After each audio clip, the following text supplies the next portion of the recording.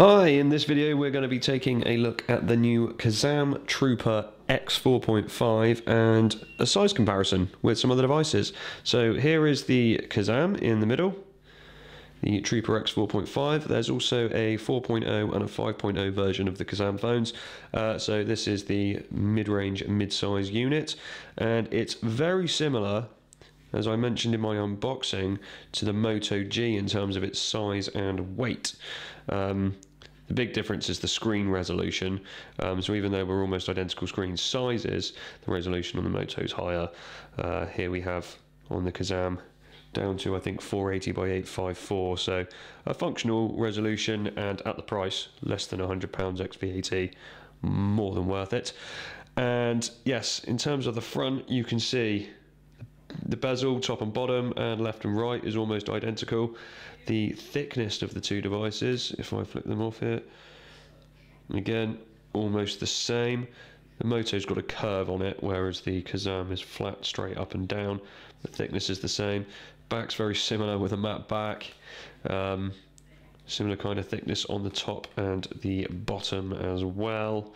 For all intents and purposes, if you've held a Moto G, you've pretty much held a Kazam 4.5. Yeah, almost the same weight in the hand as well. In fact, I think the Kazam might be a touch lighter than the Moto. Let's put that to one side.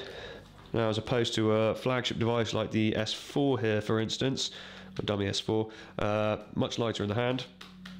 Something about the small handset, they haven't trimmed it for weight. Let me see, smaller, top and bottom. The S4 being thinner, as you'll find most flagship devices and most major manufacturer devices are going to be slimmer than this Kazam. But as things go, size-wise, it's about the perfect kind of size that you would want from a cheap mid-range, entry-level to mid-range handset. Still operable with one hand. You can get a good grip of that. Much bigger, and it's difficult to hold in one hand for some people. Any smaller and you might be complaining that the screen isn't big enough. There is a 4.0 version, a full 4-inch version of the screen that is in dimension size a little bit closer to, say, the iPhone 5 or the Xperia SP here, which is actually the same size. I'm thinking of the Xperia L, which is smaller.